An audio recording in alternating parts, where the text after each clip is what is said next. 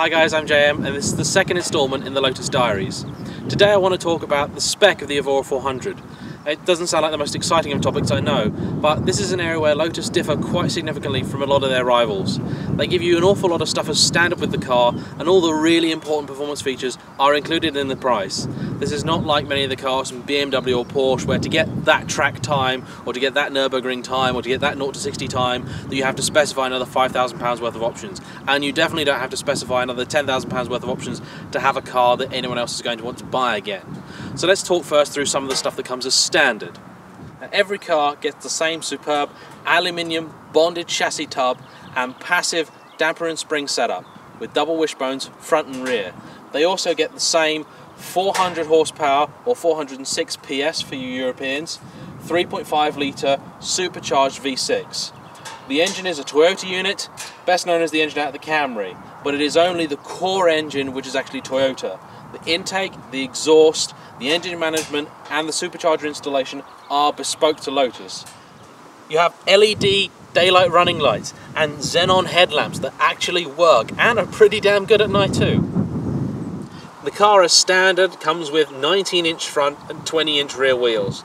These are the forged wheels. The standard option is a cast wheel. The forged wheels are stronger and lighter. They're an option. You can have them in silver or black. The standard wheels come in silver or black at no extra cost. Most of the cars that I've seen do have these forged wheels. Okay, so there's a choice of packs for the interior, which I'll go over in a moment, but all of them feature these brilliant Sparco seats. They are lighter than the Recaros used in the previous Evora, and they are very comfortable, very supportive. As standard, they are leather trimmed, and the other packs change other elements in the interior.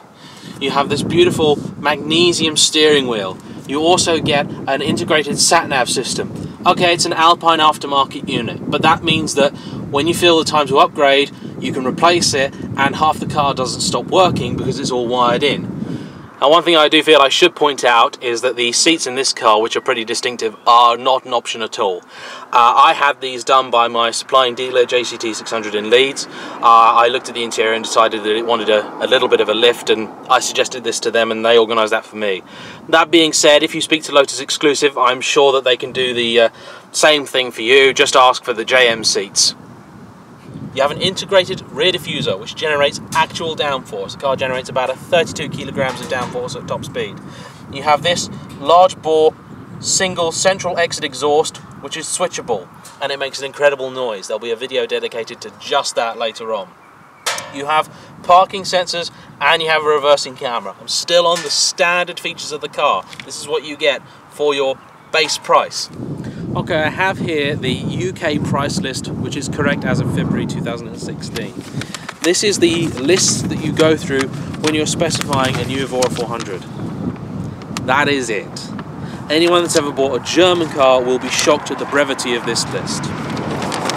Let me go through it with you. The base price of the Evora 400 is £72,000. That includes VAT and on-the-road costs. As standard, the car comes as a 2+2 configuration.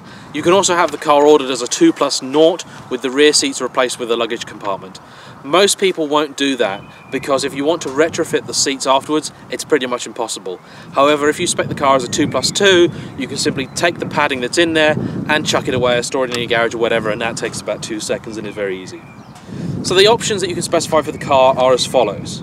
You can have an automatic gearbox, that's £2,000. You can have the black pack. Now that is the black roof, you have the black side sills and the black mirror caps.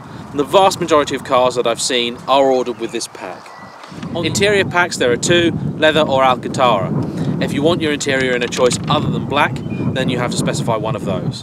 What they do is extend the material, be it leather or Alcantara, so that it's all over the dash, you get more on the doors, and it's just everywhere. It's a very nice interior. To be honest, even as standard, it's a very nice, bespoke, special feeling place to be. But if you want to just lift it a little bit, you can specify one of those packs. Again, most of the cars that I've seen have been specified with one or other of those packs. This car in particular has the black leather pack. You can identify the leather pack easily because it will have contrast stitching, whereas the standard pack doesn't. There are a range of paints available.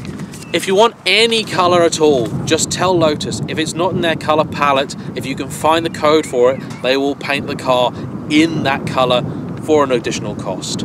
There's a program called Lotus Exclusive, which is similar to things like Aston Martin Q, or to some extent the McLaren Special Operations Division, where basically speak to Lotus and tell them what you want from your car, and they will see if they can do it. I do suggest that you paint the car in as bright and colourful a colour as you can, because that'll generate attention. People will go, "Oh, what's that?" And the more people that do that will become aware of the Lotus brand. Hopefully they'll sell some more, and they'll keep making lovely sports cars like these. To finish, you can have cruise control. That's £300, works perfectly well. You can have the brake calipers painted in either yellow or black. That's another £300. You then have a choice of forged wheels in either silver or black. That's £2,000. You can also delete either the aircon or the speakers if you're feeling particularly Chapman-esque and believe that you can do without them. Now, the point I want to make here is that however you specify the 400, all of your essential creature comforts are going to be in the car, and whatever you have is going to be a brilliant car. There's no such concept as a sort of must-have option. They're all going to be nice, they're all going to look like this. There's nothing that the car can't possibly be without, which is quite unusual if you're coming from a sort of German or lease car world where residuals mean everything. So I think it's quite refreshing, but it is something that you do need to get your head around when you're ordering, and if you're looking for an endless options list, you may be a little bit disappointed. For reference, I printed out the Porsche 911 options list for the just recently revised 911 991.2. That was, in small text, 15 pages long, and featured things like 4 different materials for the gear lever. You could have the car's key painted in the same colour as the car. You got various options for suspension, chassis, all these different things. There's 3 different levels of stereo. There's 3 different types of seat with 2 different configurations each. It goes on and on and on and on and on, which is bad for the second-hand buyer because it means finding the car in your ideal spec can be pretty difficult, whereas finding an Evora 400 in an ideal spec should be pretty easy because frankly there aren't that many combinations available. So that's it for specifying the car. Hopefully that's explained things to those of you who haven't been able to see a proper options list yet, and will give you some idea about what maybe you'd like your car to look like. Please join me soon for another video. I believe the next one will be on servicing costs.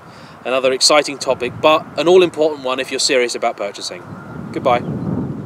As a lady in a WRX just sort of slowly burbled past and sort of stopped with a couple of kids in there and looking at the car and smiling, and I feel happy that those are going to be children to grow up and respect and appreciate the automobile. So those who say that today's generation is lost, there's still hope for some of them. Oh, okay. The seats. So as standard, you have.